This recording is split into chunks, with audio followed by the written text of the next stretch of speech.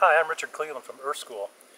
We decided to take a little hike today and get up in the mountains and search for the sometimes abundant and sometimes hard to find wild leeks. The locals here in western North Carolina refer to them simply as ramps. There's a bunch of them here. We've seen more ramps today than I've ever seen in any one place. And right in front of me here is this wild onion. This is our finest wild onion member. Much better than field garlic in my opinion. And you notice that the leaves are not like you'd expect of something like a onion or a chive. They're big and soft and quite lovely. I'm going to go ahead and dig a cluster of these up so you can take a look at them. The soil's very, very loamy, and so I usually don't have to dig down too far. I'm just going to pull a couple out of this cluster. We don't want to take them all.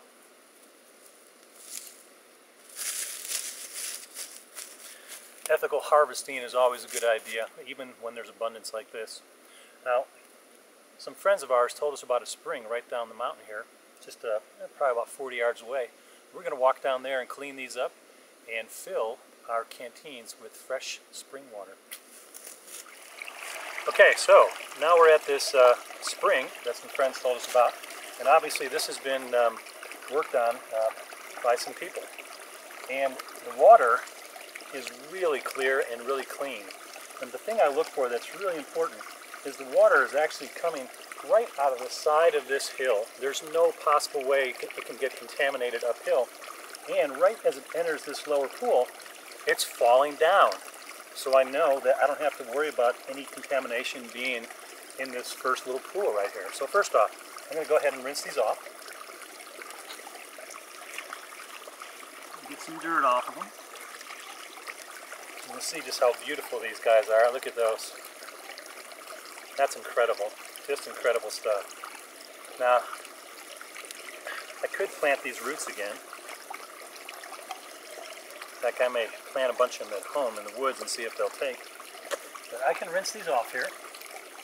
And here we go. These are wild leeks. By far, as I mentioned before, the finest member of the wild onion family that we have. The taste is very, very crisp, but it's got a lot of water in it, so it's not super strong. It does have a bit of an aftertaste. Some people think these are a little bit too strong for them, but I disagree. These are great. And just the fact that they're a member of the onion family means that they're going to have antibacterial properties to them as well, both internally and topically. So it's kind of a win-win. And yes, you can eat the greens too. That's a beautiful thing about these. And as far as filling my canteen up, I'm just going to lean it down so that it gets right up in that downward area there.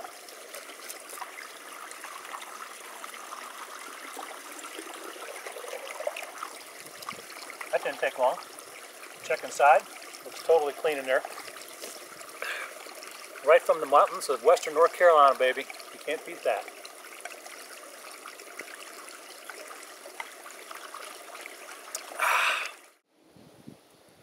Just decided to stop for a second and just show you this sea of wild leeks, or ramps, they call them in the mountains. I guess they call them ramps because they kind of ramp things up a little bit, you know. Put them in some meatloaf. It's very, very popular for people to have meatloaf with ramps in them and different things like that. But just look at all these here, and all behind me. Now there are other plants mixed in here, but anything, or I should say everything that has this type of leaf on it, it's just a super abundance.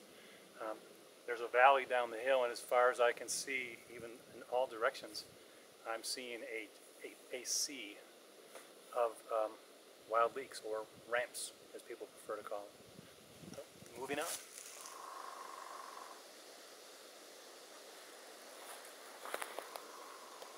Oh, hello. Check out this crazy tree we found. We saw this hiking in and knew we had to stop hiking back. It's just amazing how this thing grew. This is just a freak of nature, but you never know what kind of beautiful things you're going to find unless you get outside and get away from the couch, right? that's what we're doing today, and we're still surrounded by a sea of wild leeks. And there's all kinds of wild plants too, which we're going to stop and maybe take a look at. Maybe even some bear poop, just to prove without a doubt that indeed bears do poop in the woods. We found several. Come on up to it. I don't know how I got up here, but well, whatever. That wasn't too bad. Okay, on we go. Hey, we just stopped on the side of the trail here to do some more collecting. We already have our ramps, and we're just heading down, and we passed this on the way up. This is a plant that's called pedicularis. Some people refer to it as wood betony, but that's not a good idea since there's another plant that is non-related to that term is used for. So we're just going to call it pedicularis. It is a very powerful nervine and a muscle relaxer. I've taken the tincture before to help me sleep. It seems to work really well, and I think it may even help with some dreams and stuff. So we're going to take a few minutes here and collect a little bit of this on our way down. There's several patches that we're going to get, but we're going to make sure that we don't take all of it, right? We want to make sure that we're only taking maybe about a fifth of what's here and leaving plenty of these flowering tops so that they can go to seed. Now to my left, look what we have here in the middle of the trail, as I promised before. This is bear scat, and it's all full of grass and different stuff. I wouldn't be surprised if it's got some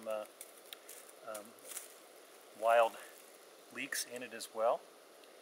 In the springtime, when these animals kind of get up and going, they rely heavily on grasses and green material.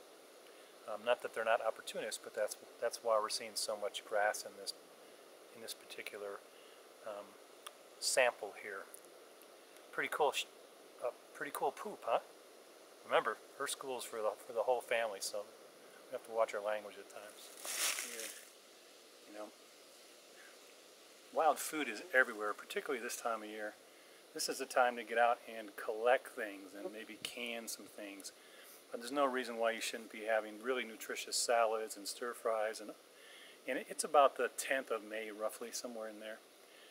And so it's peak time. So check with some people in your area and see if anyone's doing any plant walks.